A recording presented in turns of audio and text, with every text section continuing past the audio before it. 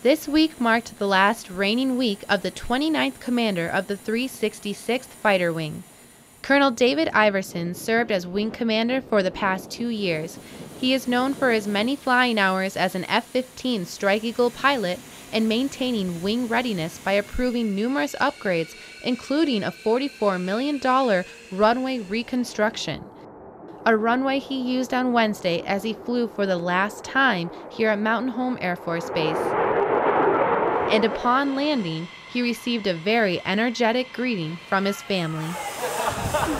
Colonel Iverson, his wife Jenny, and their children head to Washington, D.C. as he takes on his new role as the military assistant to the Undersecretary of the Air Force.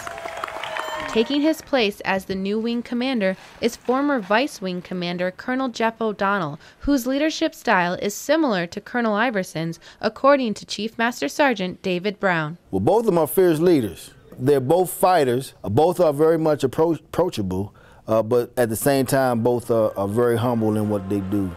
No one has seen a vice commander directly move up into the wing commander position here at Mountain Home Air Force Base in about 40 years, making this a unique change of command.